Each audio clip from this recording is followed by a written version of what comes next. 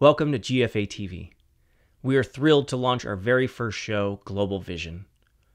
Global Vision is our long-form program released on the first Friday of every month and geared towards specific topics of interest to the international guitar community. We have 12 excellent episodes in the works for our first season, along with a few bonus offerings. We'll explore a new topic in depth and with experts from around the world in each and every episode. Topics like how to build a guitar studio, technical lineage, career development, how to host an online concert in this day and age, interviews with artists, and repertoire diversity. Be sure to like and subscribe and to tune in each month to see what's on offer from GFATV's Global Vision. Kicking things off with our first episode on health and wellness is our host Michael Kagan in conversation with Jerald Harscher. Enjoy.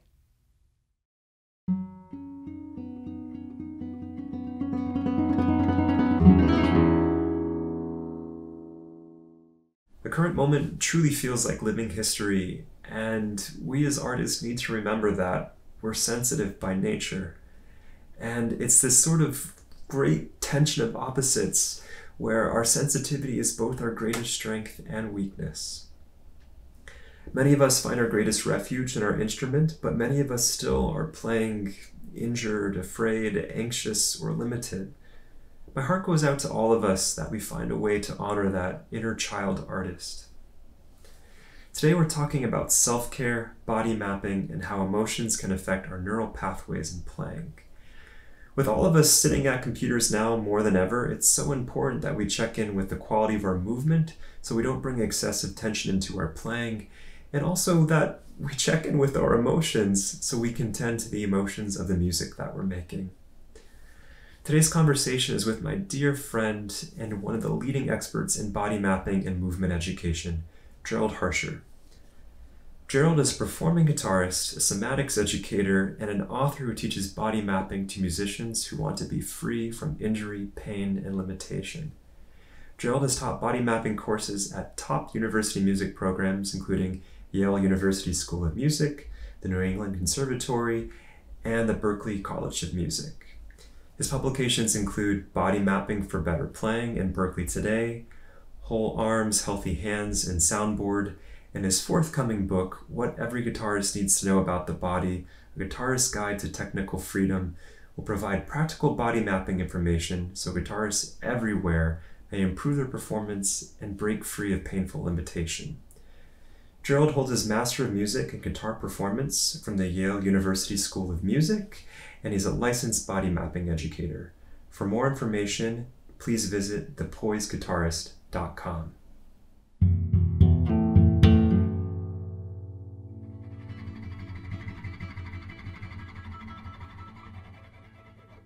Hello, Jerald, and welcome to GFAtv. Thank you, Michael. It's great to be here. Wonderful to have GFAtv. Could you introduce us to the field of somatics, and how does this knowledge help cultivate the right condition for practice and performance? Musicians move for a living, and that's a fact. Nobody out there has ever played a note on the guitar without a movement. And if you don't think that you move for a living, then that's where the work needs to start. A lot of musicians don't think that they move for a living. If you ask a room full of musicians, do you move for a living? Maybe the room has some dancers in there and some actors in there as well, and of course the actors and the dancers would consider that question, do you move for a living, to be a really stupid question. But a lot of the musicians may not be so clear about that. So it's really the first way of mapping yourself is that as a musician, as a guitarist, you are a mover. You move to play, and it then begins to bring focus on how you move, because where a movement will produce a sound, the quality of movement is important to be considering and be aware of with regard to what quality of sound you want to produce. The intention, attention, and commitment that comes from that self-map, not only as an artist, but as a mover for a living. So that sense of self concept really plays a role in our quality of movement. So the body maps in the brain govern movement. And these are actual neuronal maps. They're actual nerve pathways on the cortical surface of the brain, in the sensory area and also in the motor area of the brain. When Barbara Conable, who is one of the great pioneers in the field of somatics with a training and background and worldwide reputation as a Alexander Technique teacher, she and her former husband, Bill Conable, who is a musician, a fine cellist, really developed body mapping for musicians. And Barbara's original book, How to Learn the Alexander Technique, was essentially a textbook. It's a textbook that's used all over the world. But now, the next book that Barbara wrote was a wonderful little primer in body mapping called What Every Musician Needs to Know About the Body. I would recommend it to everyone who's interested in this topic. It's a good start. Specific to our craft and our success is embracing that we move for a living, and also to go further to put all of our musical practice and performance, our training, whether it's institutional training of musicians coming along or just one's own personal approach to their practice, that they put their music training on a secure somatic foundation. What that will require is systematic training in 3 areas. One is the area of movement, and body mapping is probably the most efficient way to train movement. The systematic training of attention. Attention is generally mistrained. We're taught to concentrate hard, and that causes tensions. And then also systematic training of the senses. Turns out the very sense that tells us about our movement, the kinesthetic sense, is not actually on the list of 5 senses that all of us were taught in grade school, unfortunately. Bouncing a couple ideas off that, I thought it was very interesting that, well, one, just to talk about Barbara's book for a moment, if you haven't checked it out yet, it's sort of like, for me, it's like Winnie the Pooh by A.A. Milne, where it's like deceptively deep. You read it and like there's a lot of humor and wit to it, and it's easy to be dismissive of it, but then when you read it again, you're like, oh my gosh, this is profound. So I would just encourage everybody, if you do pull the trigger and you want to look at the book, approach it again and again and again, because every time that I've done it, I've gotten more from it. And I also think it's interesting because both Julian and myself had to cope with our injury maybe around 26 or 27, which is kind of young to be dealing with. At least I feel I was young to be dealing with some of these injuries. So, Jerald, we've kind of laid the groundwork for somatics. I wonder now if we can kind of go into the second part of the question, which is how does this knowledge help cultivate the right condition for practice and performance? So first of all, in order to be able to perceive your movement and just perceive it really clearly, you'll need to claim for yourself a whole and integrated body awareness. And that would mean that you would need to be able to feel your whole body.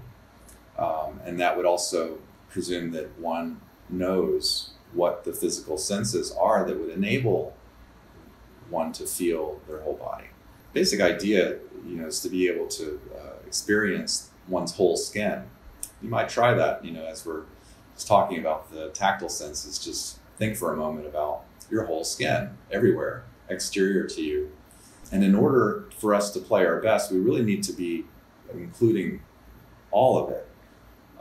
Because when we narrow our attention to just the parts of ourselves that directly play the instrument and exclude everything else, then we don't do as well. Inclusive attention is where we really have this expansive view of the body, the whole body, and also the space that we're in, which is really important when we're performing. The next sense that we need to be mapping out, though, is the kinesthetic sense and also the sense organs that are involved. So the kinesthetic sense is what tells us about our movement, but the sense organs are not in the skin. It's deeper than the skin. It's in the muscles and the connective tissue, embedded in the muscles and connective tissue. It tells us about our movement, tells us about our quality of movement, tells us if we're free, feel free, moving freely. It tells us if we're feeling tension somewhere that we need to respond to in order to be able to go forward without that tension, or learn how to play without that tension over time. So kinesthetic sense is part of this pair, the tactile kinesthetic pair that gives you the physical sense of your whole body. The final thing that is, as a minimum that we need is to include our emotions. We need to be able to be aware of our emotions as well as our thoughts and intentions. And with that, we have the right condition for practice and performance. You've been teaching online since 2009, and a lot of our friends and colleagues right now are in Zoom calls for many hours a day, and our students too. So I think it's important that we have, obviously we all need self-care in our life, but I think these sort of body mapping, constructive rest, and these other kind of awakening of the tactile and kinesthetic senses are especially important right now in the advent of all this screen time that we have here. So I'll have you talk about that a little bit more and how that maybe helps you transition without having all the baggage of screen time like this and kind of the other faux pas that can happen. The important piece to see here that makes the difference between inclusive attention and concentration is that inclusive attention is, as it says, it's inclusive, versus concentration is actually actively trying to exclude things. It's trying to narrow the attention, concentrate hard on something, takes a great deal of effort, is very tiring, and also causes tension. So the way that I practice using my attention that makes it so that I can teach several hours and not feel tense and uncomfortable has a lot to do with this piece about attention. So here I'm, I'll just tell you what's included here in my gestalt, right? What's included in my consciousness right now. Michael, you're in my focus. You're here on the screen. You are the focus, and this is important. Just like with contact points, with our flesh and nail, we need to train that, and we need to have focus in order to be able to train that, and all those details of the stroke and all the importance of the specifics of our technique. At the same time, the periphery in your environment there, which I can see on the screen, is also included. It's not my focus, but it's radiating out. And also the periphery in my environment here, outside of my screen, I can see to my right, to my left, above me, there's below. I'm including all of this, and I actively make sure that that whole panoramic vision, that whole periphery remains in my awareness. And I catch myself if for some reason I'm looking at somebody's hands and I'm saying, I don't know if his contact point is very good. And I start to zone in visually and staring hard at it. Well, I have to pull out of that at some point and realize, okay, yeah, I'm starting to get some neck tensions as a result. Eyes are getting fixed. Head spine is getting fixed. That'll create neck tensions that spreads into the arms. We can't afford that as players. When we do our teaching, we need to be able to remain free and take really good care of ourselves so that later on when we practice, or the next day when we practice, we're not carrying around this burden of tensions that were acquired in our teaching. So in this situation, I want to invite people, just with your own screen, to I guess maybe you're looking at me right now, or Michael, or us both. Pick something, and something really narrow. Maybe decide to focus on the nose of the person that you're looking at here, either Michael or Jerald, and just stare, block everything out and just stare narrowly, and just notice what that starts to do in your body. Generally speaking, here I go. I'm going to start, really concentrating and narrowing down. I get really zoned in here. My head starts to pull forward, and I start to narrow in my body. Creates tensions. All of that will interfere with playing. Now, contrast that with, okay, look at the person's nose again, but just seeing that as the focus that you're using, but the rest of the face is part of the periphery, and the rest of the space that they're in is the periphery, and also the space that you're in, and you include all of that. And notice if you don't feel different, better even, because muscles in your body, your kinesthetic sense is telling you, okay, we like that better. That's freer. There's a reason, by the way, for this capability that we have to narrow our attention and get really concentrated, because it'll save your life if there's a bear 10 feet away from you, gnarling its teeth, looking really threatening. Well, you need to be able to concentrate, and it does not matter what's going on in the periphery. The only thing that matters in terms of your survival is to track every movement that's going on from this threat to your life and limb in that case. I'm thinking of the Barbara Fredrickson book as well too, where she talks about there was a study basically where they would show a panel these positive images. Let's say it's a beautiful mountain scene or something like that, and the peripheral activity was really engaged. And then they would show maybe a more horrific sight, car accident or something like that, and the peripheral activity diminished. So there seems to be something about our worldview too that happens when we invite our peripherals to happen. I think we literally see more around us, both in the literal sense and then maybe in a metaphorical sense too, whether that's solutions for our playing or some other area that we're struggling with. It also has to do with our feeling of well-being.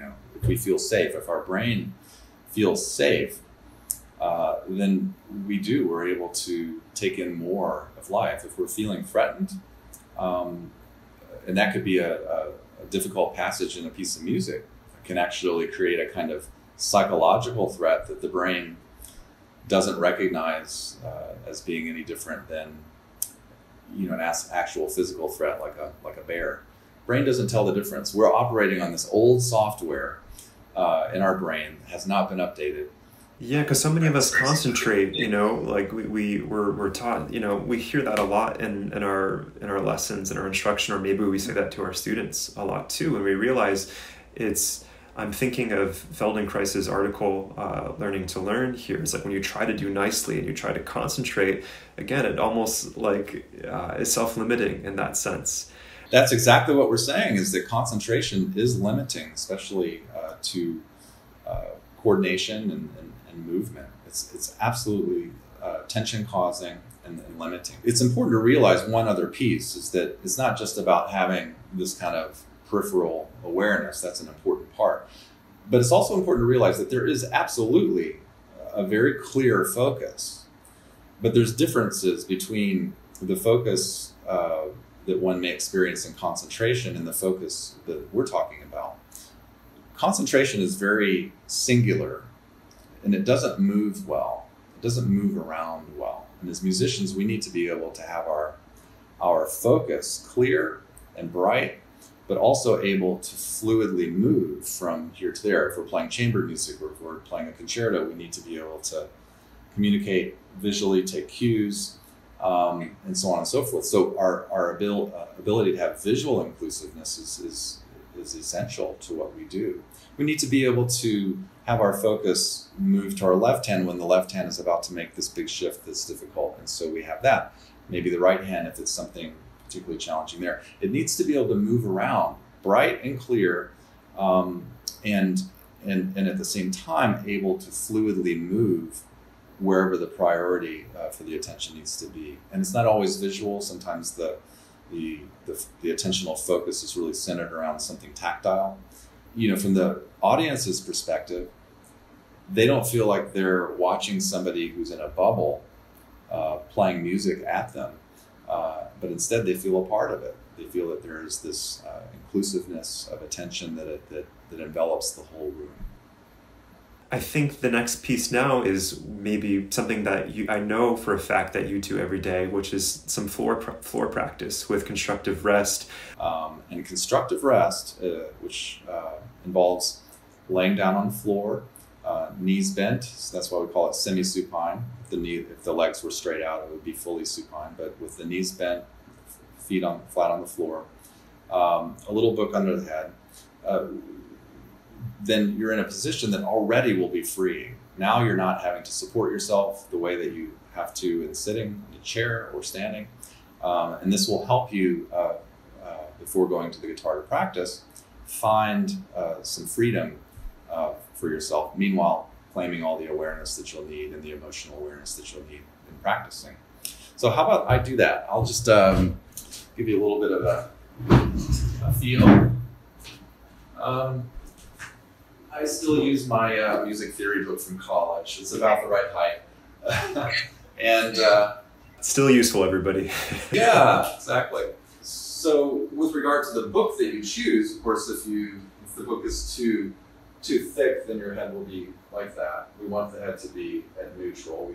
The book is not thick enough, your head may be tilted back. So you have to kind of use your feeling, your felt sense to notice where you are in terms of balancing the head. Do you have like a rough estimate, Jerald, like 1.5 inches or like what? Like I'll tell you, for me, that book is about 1 inch, 3/4 of an inch, or something like that. This is semi-supine. Oh, and also arms are important. You don't want to pull them in tightly. Invite your arms to be able to, elbows to move out away from your body comfortably. And then I like to place my hands usually around here, or maybe sometimes there. And this is semi-supine, and this is where constructive rest happens. And here you'll have a chance to just sit with yourself and explore the tactile sensations of the whole body, explore the whole body kinesthetically, feeling all of that, and then your emotions. And then spending a bit of time with that, and that'll enable you to be in the right condition to begin your practice. When you get up, it's good to kind of roll to your side like so. And you can actually keep going in circles. what do you think, like 4 to 10 minutes or so kind of doing that? I mean, sometimes if you're not, we don't want to just set the timer and just call it a day. It's really about, am I awakening my senses? Am I awakening my peripheral activity? If you feel that you have the time, you could take more time if you're really enjoying it and getting a lot out of it. You could give yourself more time. If you don't have as much time on any given day, you could plop down for just a very little moment and just kind of connect with it. If you have a regular practice of this, which is what we're advising, is that you do this as part of this is the beginning of your practice, essentially. It's what we're saying before going to the guitar.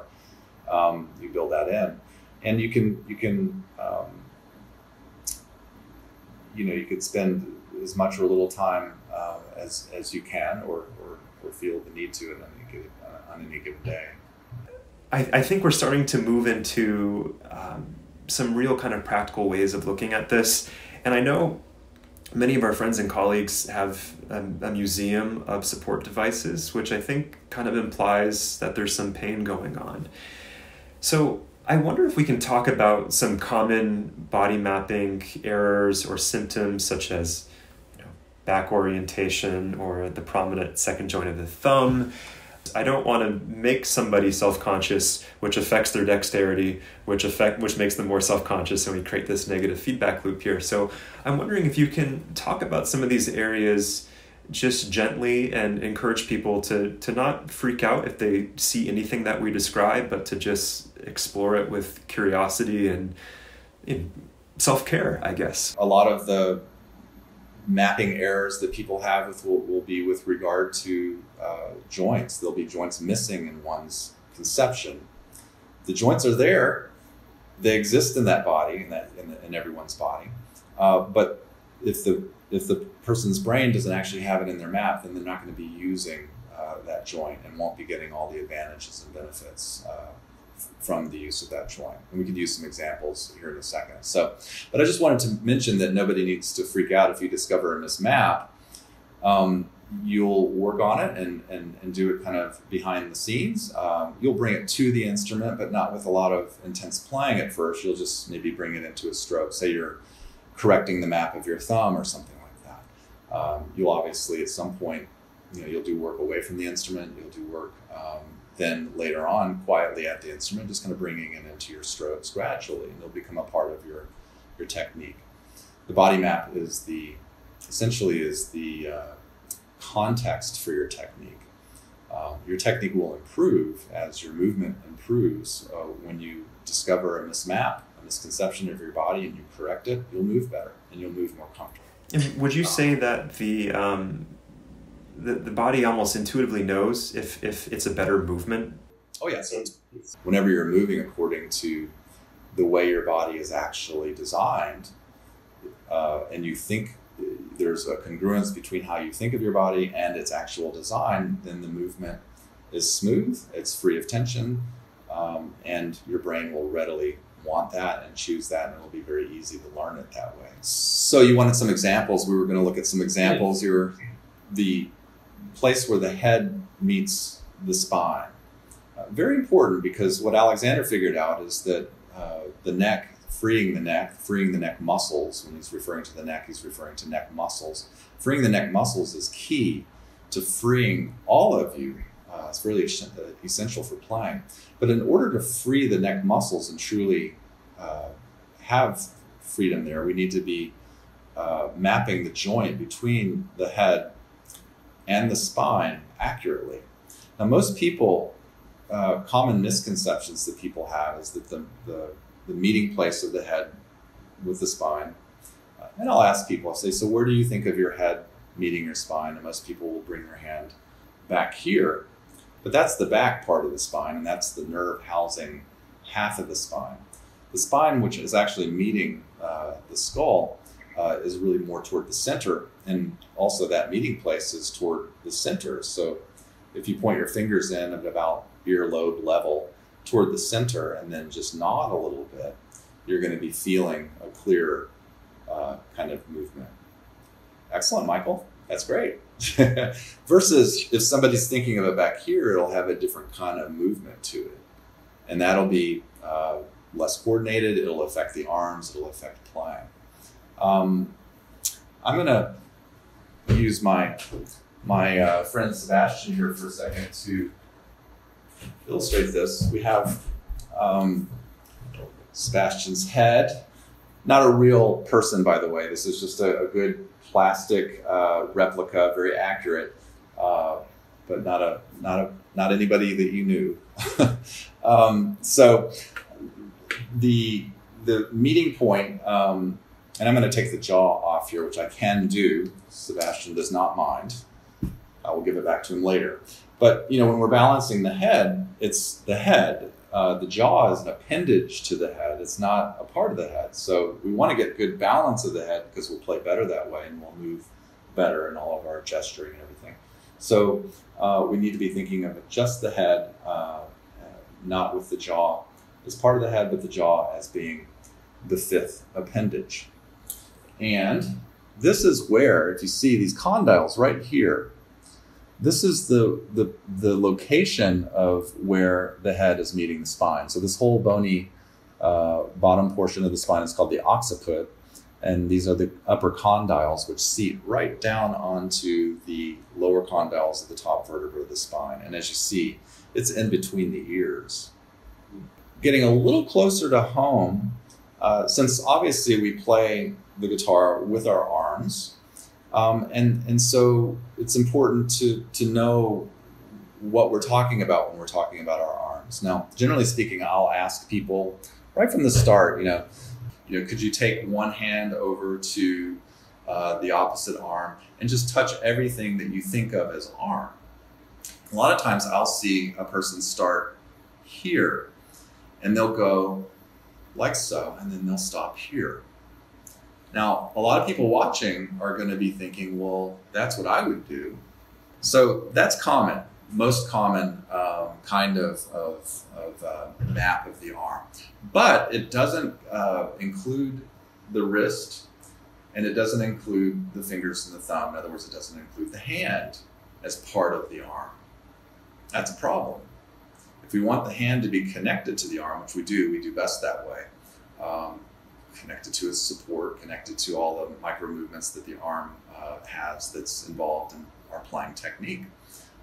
It needs to be connected, and if we don't think of the hand as being a part of the arm, then we just don't do as well. So what I invite people to do is, obviously we think of this portion of the arm as the lower arm. The wrist and the fingers is the lower arm.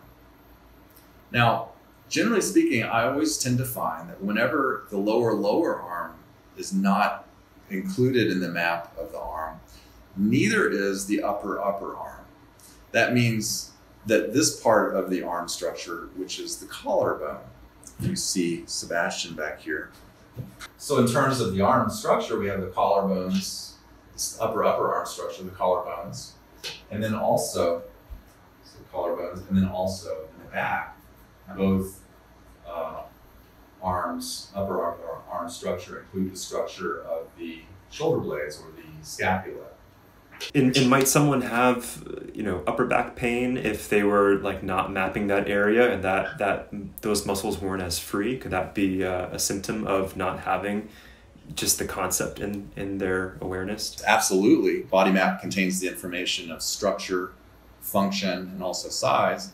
So the function piece of things refers to movement, and that means that we're now talking about joints. So now we're talking about we move at joints, and so it's important to have accurate mapping of all the joints. In other words, we need to include all the joints, and we also need to have all the functions of the joints mapped. What kinds of movements are available, or what types of movements are available at each of the joints. And so again, I'd ask that simple question, could you please touch the joints of the arm? And sometimes people get, if they've mapped their hand as part of it, they'll get into every joint of the fingers, which is great. I love that.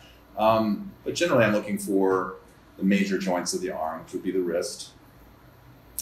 Notice that when I'm going to the wrist, I'm not going to where the wristwatch goes at the lower portion of the lower arm. I'm actually going to where the wrist bones actually are, which is out in here.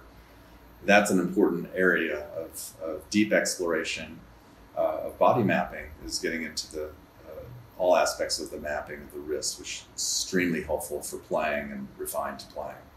The elbow needs to be in the map, and usually is, and then people will map their shoulder joint. Oftentimes they map it here, but it's not there, it's actually under here. Little details like that we get into. What's often missing in people's maps is the joint between the collarbone and the breastbone. It's called the sternoclavicular joint. It's the sternum and the clavicle where they meet, which is right in here. And you'll see it with Sebastian right there. So there's one for each arm. And what this means, and kind of getting back to your mentioning, Michael, of tensions, and would there be tensions associated with some of these arm mismappings? And certainly if one doesn't map this joint, then they're not going to have movement or think of movement occurring here. So they're going to miss out on a lot of important kinds of movements. This is bolted down, so I can't take it forward at all, but this collarbone will help you if you need this additional bit of moving the arm forward. You can. If we were displacing the string and we only think here, we're forgetting that we have this humongous structure that can deliver into the string, and that's powerful, Yeah. The functions of the shoulder joint alone, which are not just the ability to move this way and out and in and forward and back, but also include rotation. And a lot of people don't have that function in their map of shoulder joint, but this is a very important movement just to be able to bring your arm comfortably to the strings in the right hand, to be able to bring your fingers there. We'll have a little bit different kind of external rotation, but this needs to be really free. Rotation needs to be very free, and it can't be very free if that function isn't really in one's map. And also if the location of the shoulder joint is not accurate. Mapping the shoulder joint this high versus where it really is, the beginning of the shoulder joint would be underarm right in here. You can see that there's several inches between this commonly mismapped location of the shoulder joint and the actual location that begins under here. That makes a big difference in terms of comfort of all of the movements of the shoulder joint, but also this rotation piece as well. Would you like to move to the sit bones a little bit more, or just whatever you think is the next best sequence of kind of common errors? I know for me, the sit bones was a huge discovery. So whatever you think is best, though. Let's finish maybe one more detail, part of the detailed map of the arm with looking at the thumb.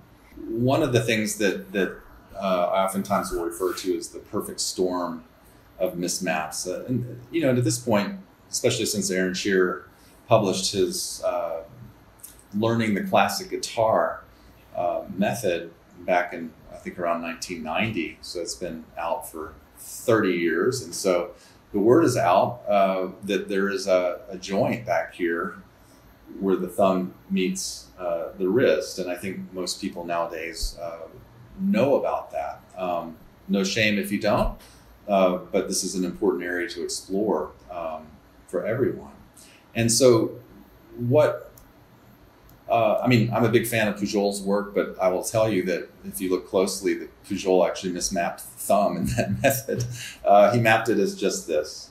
And that is the map that some people will have, and they're going to be limited greatly by that. Mapping the thumb as just this actually represents a mismapping of all three categories. There's a mismapping of structure, there's a mismapping of function, and there's also a mismapping of size.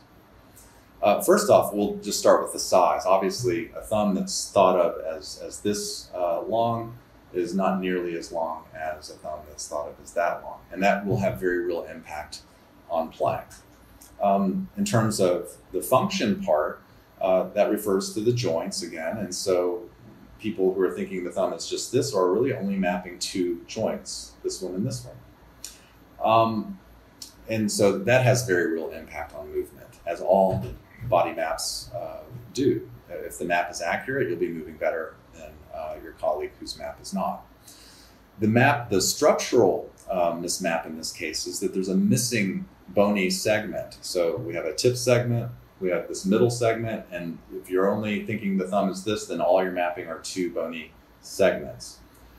This metacarpal is a bony segment as well, and that structure needs to be included as well. So it's not only about what Mr. Shearer was talking about with mapping this joint, but also equally important is to map that structure, because that structure is actually moving in playing, and that makes a difference to think not only of the joint but also the structure, and also this joint moving the whole thumb. So there are details that, you know, moving at this joint, you get not only this movement but also this movement, which means that you can move downward toward the string or inward toward the string, and also to avoid the next string when you pluck. So these are important parts of one's map that becomes available once this is in the map, this joint is in the map, and the two functions type of movements that are available there. The other joints don't allow for that range of movements, but this double saddle joint here enables both this kind of motion and also this sort of motion. And so when we use a kind of elliptical motion to pluck the string, that's using all of those functions. Won't happen very well if it's not in the map.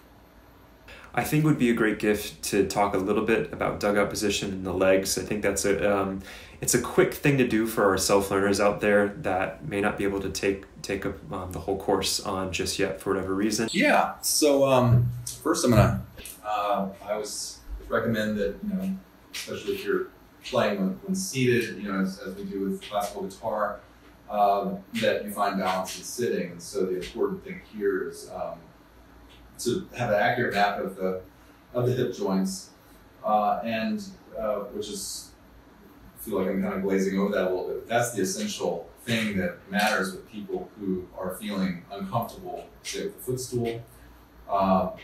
That's a movement that's primarily about, centers upon movement at the hip joint. If the map of the hip joint, the location of the hip joint is off in some way, then there's going to be discomfort happening, which, you know, let's face it, this goes to the limit, for the most part, near the limit of the range of the hip joint. And so to do that well, which is entirely possible for people to map this joint accurately, right in here, it's not up here.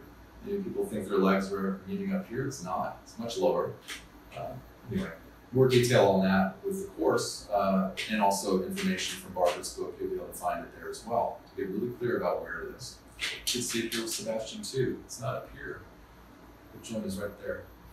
And so being able to bring the leg up onto a footstool, many players worldwide are absolutely comfortable. We're talking Marco Tamayo, Joaquin Clerch, Manuel Berrueco, David Russell, Jorge Caballero. There's a lot of great players out there have spent their whole career using a footstool. So the footstool is not an evil. The reason why people are not comfortable with footstools is because there's something going on with the map of where the leg meets the pelvis.